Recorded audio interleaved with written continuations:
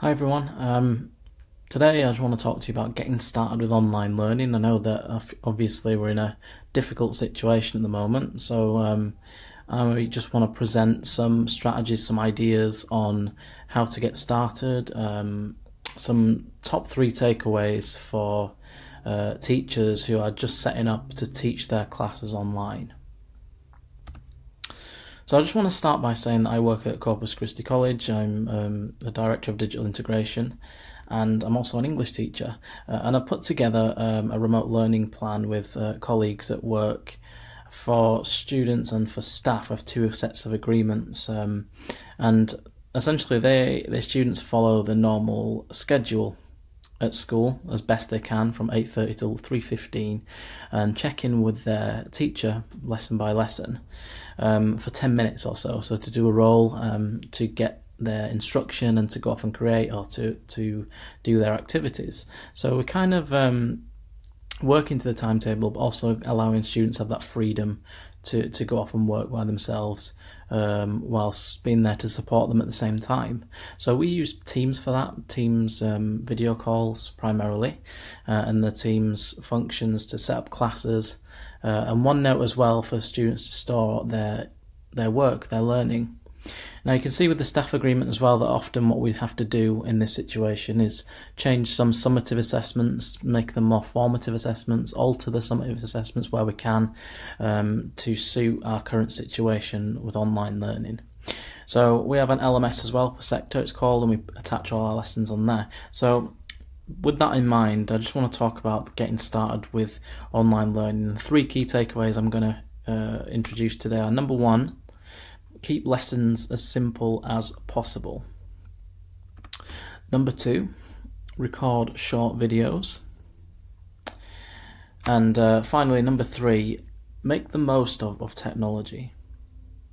So I just want to dig down into this a little bit by starting with the first one and setting achievable tasks, manageable tasks, because you have to start thinking differently now you're working remotely, because lessons are a lot more difficult to judge because you can't see the students as easily, for example.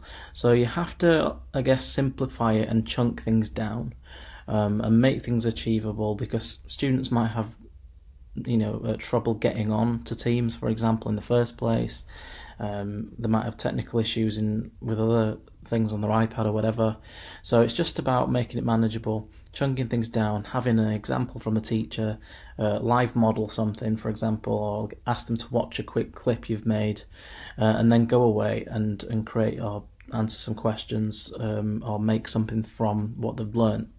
So it's also good as well to provide students with a way to find out more if they want to extend themselves. So links on your LMS to other challenges or other extension activities, and also, if you want to set like a project, it can be a mini project of some kind which can span several lessons, because you've got to take yourself into consideration as well and your own well-being. So you can't always be planning for every single lesson. It could be a project that spans 3 or 4 lessons, for example.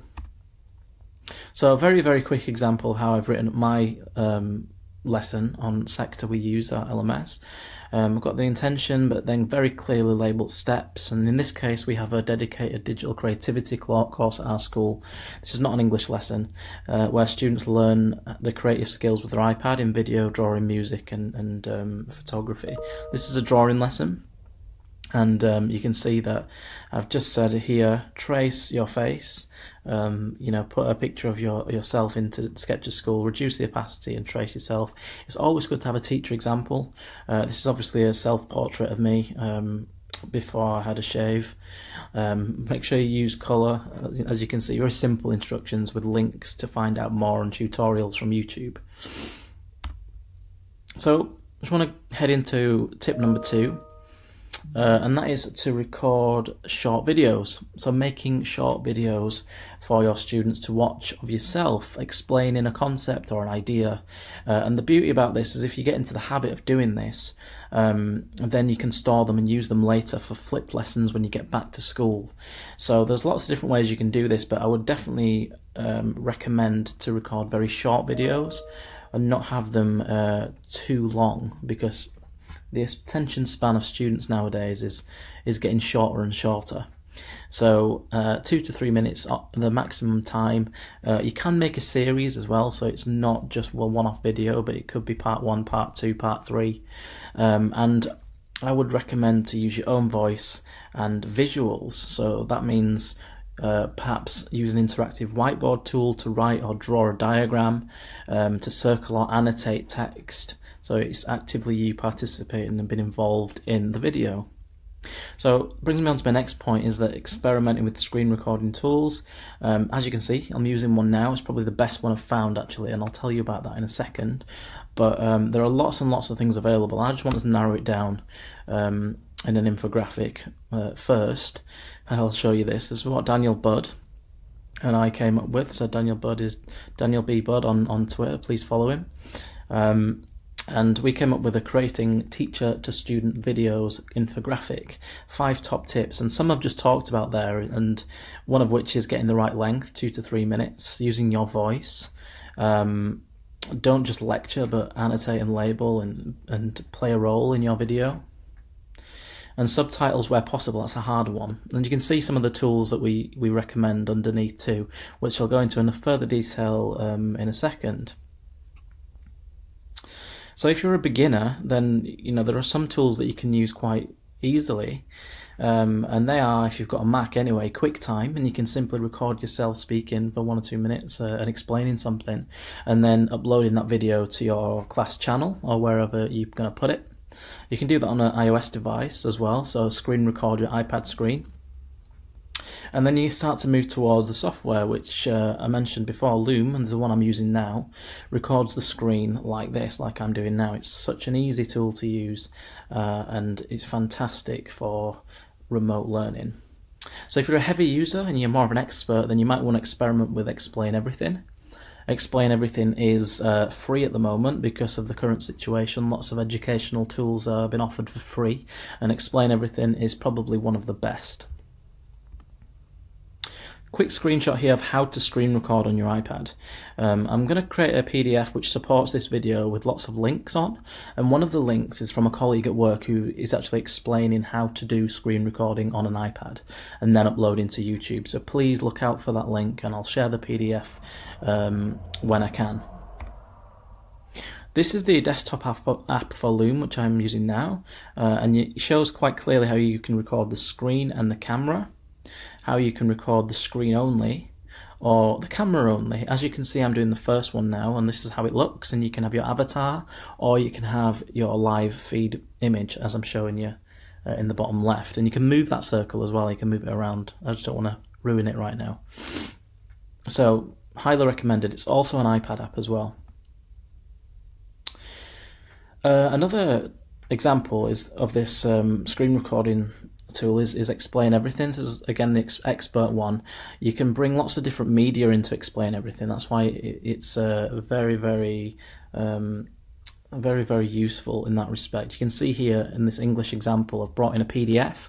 I've annotated the PDF. You can put pictures in, you can put videos in, you can put web pages in, you can put GIFs in and clip art. You can record, as you can see at the bottom there. I've actually started to record my lesson and my annotations. So this is a fantastic tool as well because it's a infinite whiteboard, which means that you can zoom right out and you've got plenty of space. You've got infinite space to work in. So fantastic tool for collaboration as well. You can invite other teachers, and I'd definitely recommend to try it out if you've got the confidence to use it. This is a quick example from my class last year, and they used Explain Everything to annotate and analyse a graphic novel. So you can see this student has put pages in from the graphic novel, and she has annotated before she started recording. You can do it as you are recording, you know, it doesn't have to be as polished as this, but you can see how she's done it. It's very impressive. In concentration camps. A close-up there, I'm starting to feel human again, meaning that Vladek is still just... And you can publish it as a video. So brings me on to my last point, number 3, is making the most of technology. And what I mean by that is that it's the best practice is to not simply do typical worksheets or questions and set them at home, but really engage your students by trying to transform activities to make them more creative. Remember, if we're thinking about the Salmon model, we need to start asking students to create and to transform learning by giving them the opportunities. So I often think about that in terms of creativity. Our school has a vision for learning, and luckily for us, one of the pillars is creativity. So we can introduce lots of video tasks, drawing tasks, audio or music or photography tasks, and that's always a good place to start. So quick apps list. I don't know why I've put this here, but there you go. You can download this on the PDF as well. And you can see the creation tools in the middle. I think Explain Everything is a good creation tool. But so is Keynote and so is Pages too. And Flipgrid, which I'm going to come on to in a second. So one way you can get students to create is for them to create videos. So Clips is a fantastic free app by Apple. You can basically use it to create mini videos. Students can insert stickers and posters for title pages. They can use filters, and it's quite self-explanatory for short videos. They can even make silent movies for informational videos on certain topics. So it's very, very easy to use. It's free as well, and as you know, iMovie is also an Apple app, and it's for more heavy-duty editing. So if you want students to create tutorials or documentary-style interviews or anything like that, then iMovie is great for B-roll footage as well. So the last thing I want to quickly show you is Flipgrid, and you know there's lots and lots of stuff on Twitter about Flipgrid. Flipgrid's fantastic to get students' voices involved and hear their side of things. So if you want to ask a question, they can respond through a video format. I'll quickly show you what I mean by that now. So you can see how this is Flipgrid now, and I've actually put a question out there to my Year 9 class on what their narrative is about. They're writing a story at the minute, and I just wanted them to share a 1-minute video explaining what happens at the beginning, the middle and the end of their narrative, and they respond through a video format like this. The good thing about it as well is you can actually get, I'll just pause that, you can actually get up the grading rubric, so you can grade their ideas and their performance and give feedback as well, and it's a collaborative and a good way to share good responses with everyone, with each other. So that's Flipgrid, and again, if I can link that into the PDF so you can see how it works for remote learning. If you want to get a bit more creative with your students, then maybe you could introduce them to more creative approaches to representing information, like in this case, how to save water. Instead of asking them to do research, maybe get them to create an infographic instead and draw it using Keynote or Sketches School. The Everyone Can Create guides by Apple are really helpful for this, and they really guide students through how to do basic infographics and other creative things. For English teachers, and I guess in quite a lot of subjects like languages as well, podcasts are actually very good too. You could record an interview with an expert on a certain topic, or students could record the introduction to a interview with a famous author, for example. So GarageBand is fantastic for that, and as you can see, it's just 2 tracks, and students record their voice, and they can also make music for the intro. Based on Everyone Can Create, the project guides, I've also come up with some extended project ideas. Now there's lots here, and these span several lessons, you know, quite a few weeks actually. So it might be a good idea to get students to think of an extended project to work on, whether that is creating a tutorial video or a podcast, or maybe it's creating a digital art gallery of portrait pictures. There's lots and lots of options here for students to research first, because it's based on everyone can create, but then also produce something as well. Some English teachers were asking me as well, have you got any remote learning resources which might be quite good for English classes? So I thought I'd put some cool English resources on here too. Number one is the Create Your Own Adventure or Choose Your Own Adventure story. This is in Keynote, and as you can see, it's got links, and students think of a story title, they record or write a paragraph for each part of the narrative, and then they insert path A, path B, and think of alternate endings, and they can draw each scene as well. So it goes to the rising action, the climax. Here you have two pathways, and students have to write alternate climax parts of the story before coming to the end and the falling action, and then finally the ending. So there's lots of different alternatives students have to think of and draw and create with that one. Similarly with the hero's journey, it's another narrative structure and creative writing task. Students think of what their story entails in terms of how it starts with the ordinary world. The protagonist is called to action. There's a box on the right to draw in as well, so students can draw each part of the process. And as you can see, there are also some choose your own elements in here as well, path A and path B, which students can create. So it's a fantastic opportunity for them to get creative and to think outside the box digitally. You can ask students to map out as well a narrative using Keynote. In this case, Animal Farm with symbols. Remember, if we look at online best practice when it comes to learning, often it's spoken that dual coding is key to learning. So that means putting pictures, putting visuals and words together for students to remember concepts and ideas. So it's good for them to think of icons and shapes to use for different parts of a narrative. Similarly with this one, this is Romeo and Juliet, and through the shapes in Keynote, they summarise what happens at each stage of the plot. So it could give them a blank version of this, or partially filled in, and they have to create symbols to represent the events in the text.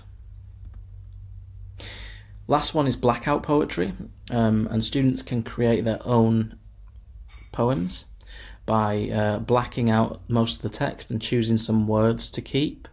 That's the finished version. This is how it starts. They circle the words to start with. This is from the text. They colour the rest in on their iPad. I think this is in Keynote.